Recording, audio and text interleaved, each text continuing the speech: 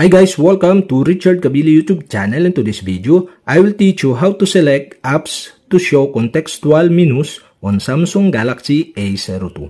And okay guys, but before we start, kindly subscribe to my YouTube channel by pressing the subscribe button and the bell to notify you if I have new videos. Okay guys, let's start. So okay guys, all you have to do is go to setting in your Samsung Galaxy A02. In settings, scroll down and go to accessibility. Here in accessibility, go to interaction and dexterity. Here in interaction and dexterity, you can see the assistant menu. Okay, tap this. Okay guys, first things you can do is switch on the switch button on the right side to enable the assistant menu. Okay, you can see the assistant menu here.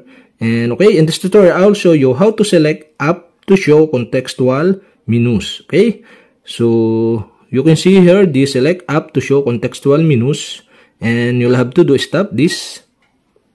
And okay guys, here when you use a selected app, the assistant menu will show contextual option specific to that app. So okay guys, to add the app or select the app, you'll have to do is switch on the switch button on the right side. Okay, you can select all by tap the switch button on the right side of this all apps.